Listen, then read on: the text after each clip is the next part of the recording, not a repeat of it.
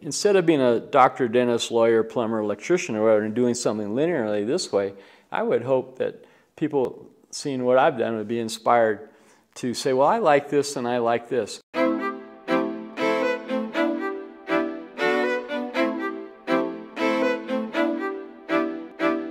So I have an example. Someone comes into my studio and they see all my oil paintings and they say, Paul, I really like your oil paintings. Why don't you just paint oils?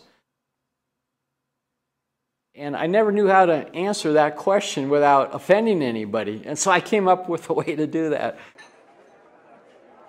So let's say you like pie. You love apple pie, okay? That's the best in the world. But then on the other hand, over here, you like vanilla ice cream, right? So who says you can only have one or the other, right? Why not put them together? And not only that, put them together and do something to it. So heat up the apple pie. So now you have hot apple pie a la mode.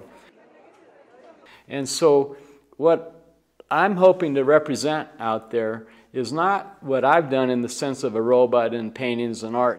I would like to have people fusing their own hot apple pie for the things that they like to do. So I don't have to choose between one and the other. I can put them together. And so it's not so much what I've done, it's a metaphor for all these people that get excited about, well, I like this, and I don't know anything about this, but Paul learned to use a machine shop, and he learned this, and he learned that, and he learned how to paint, and then I can do that too, and then go charging off.